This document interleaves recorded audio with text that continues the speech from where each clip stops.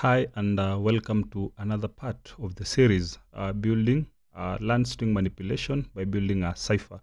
So in this video we'll proceed from step number 41 all through to 50, and on these 10 steps our main focus will be to get to learn more about comparison operators, a recap of conditional statements, assignment operators, modular operator, and an introduction to user-defined functions, which is an addition to what we had learned earlier, which is the predefined functions that are within the Python programming language itself.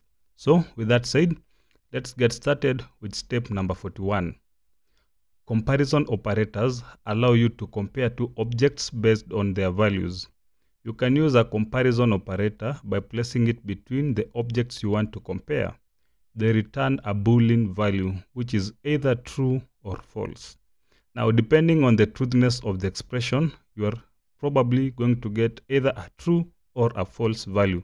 And in Python, these are the comparison operators that we have. We have the equal, not equal, greater than, less than, greater than or equal to, less than or equal to. Now, and for the task that you are required to perform for step number 41 is at the beginning of your for loop body, print the result of comparing char with an empty space. Use the equality operator equal to for this particular task. So what you are required here to do is head over to our for loop statement, and at the beginning of it, just above the index variable, we need to declare or add a print statement that compares the char variable with the empty string. So for that, we need to add the print function first, add the parentheses, and inside here we add the char to equal sign to represent equal to, and add an empty string. And remember, so let's check our code, and hopefully everything works out correctly. And it does. So with that, we can proceed to the next step, that is challenge number 42. And challenge number 42 says, currently spaces get encrypted as C. To maintain the original spacing in the plain message, you will require a conditional if statement. This is composed of if keyword, a condition, and a colon. This here is a syntax of an if statement, how it looks like. In the example above, the condition of if statement is x not equal to 0. The code prints x if this statement is true.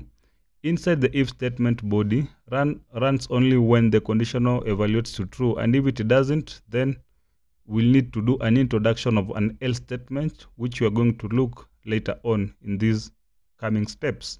So the task for this particular step, at the top of your for loop, replace print char is equals to an empty string with an if statement.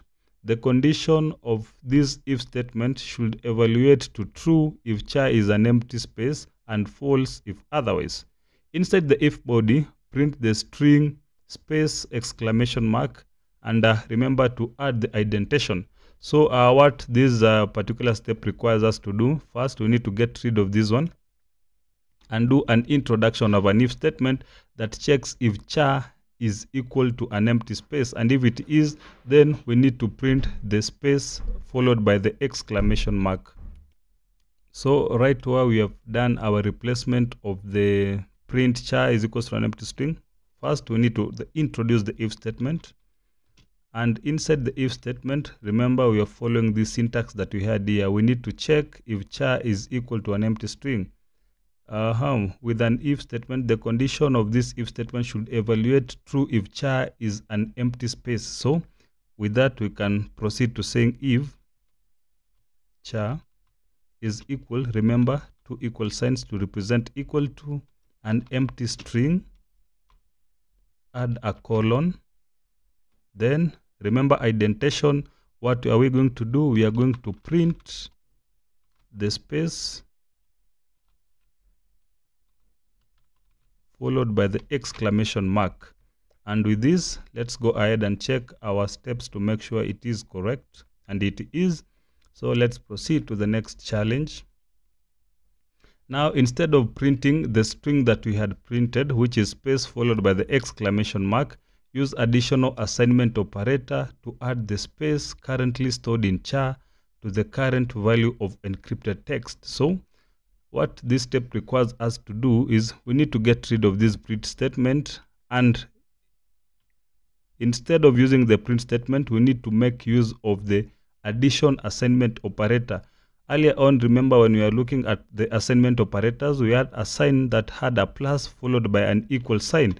So that is the addition assignment operator, and this step requires us to add the addition assignment operator to this, that is which is stored in the encrypted underscore text, and add it to the one that we have added at the moment, which is stored at char. So for this, we need to get this text here, which is encrypted underscore text, which is our variable name we are declared up here.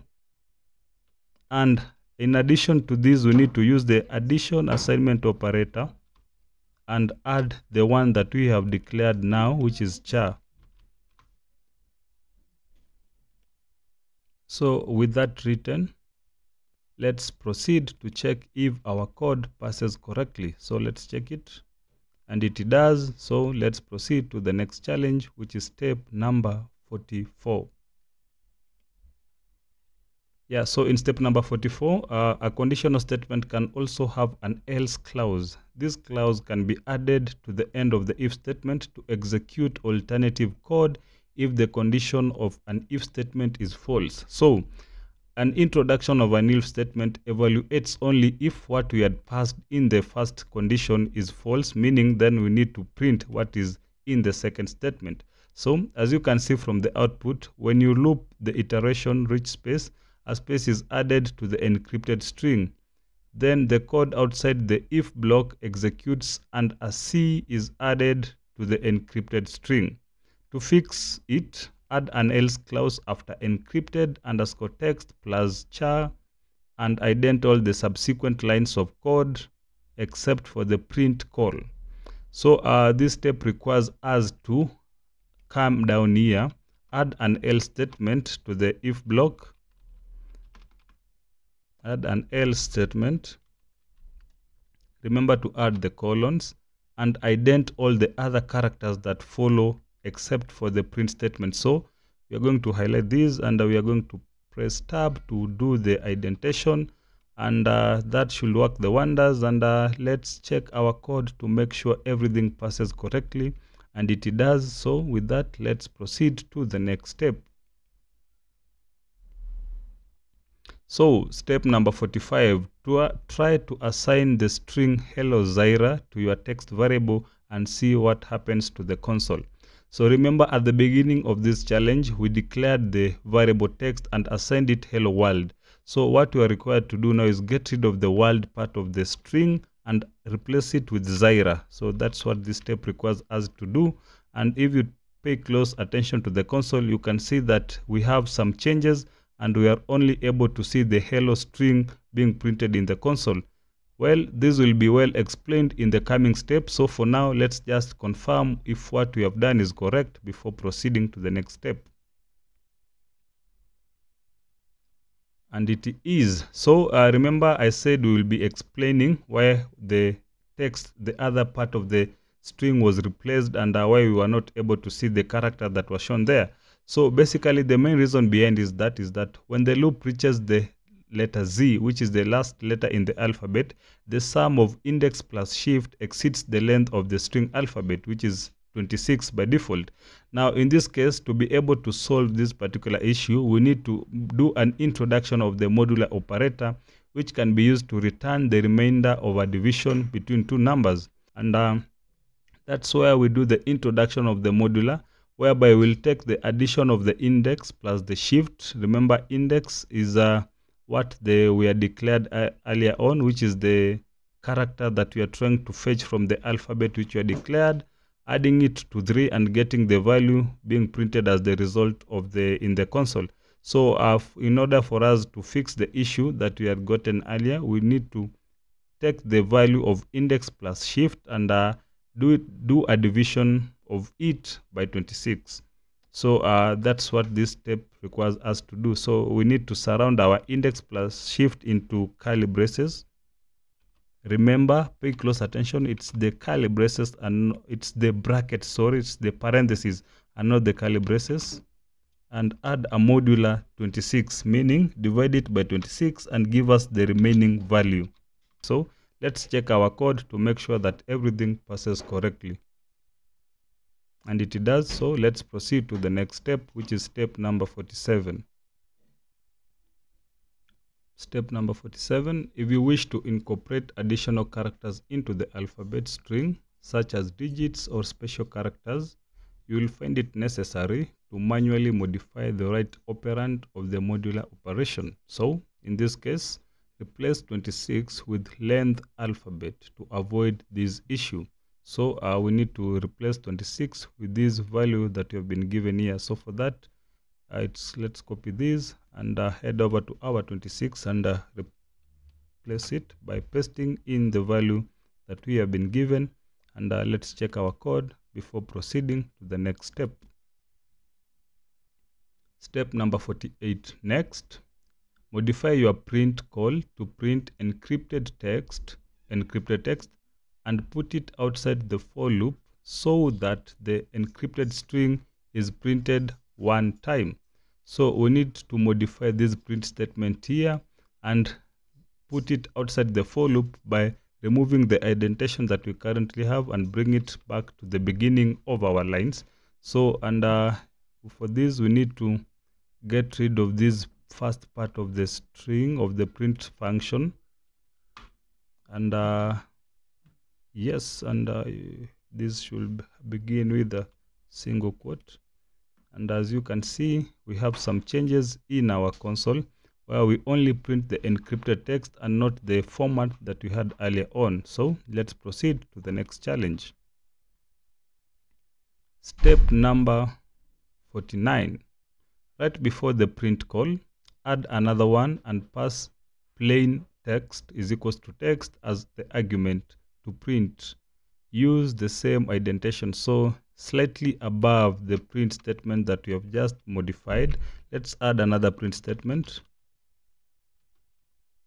And inside the print statement, we are going to pass in this text that has been highlighted here.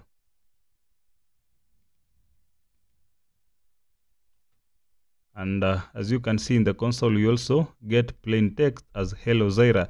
So the plain text is the text that we declared at the beginning of our code.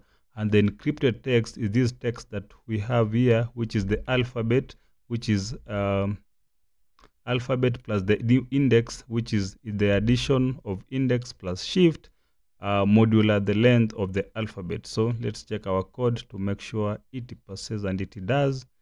Let's proceed to step number 50. And yeah, this is where we do the introduction of user-defined functions, whereby we say a function is essentially a reusable block of code. You have already made some built-in functions such as the print, find, and length. But you can also define custom functions like define function name followed by the code. This is the syntax of user-defined functions. A function declaration starts with the def keyword followed by the function name, a valid variable name, and a pair of parentheses. The declaration ends with a colon, as you can see here. Right after your shift variable, declare a function called Caesar and indent all the following lines to give your new function a body. So this is what this step requires us to do. Right after this is the function that we have just added. If you can remember what we had in our initial step, we had the alphabet and all the other things encrypted from the beginning of the line, but we needed them to be added as the body of the function. So for that, we declared the def keyword, added the function name, the parentheses, a colon, and indented the rest of the code.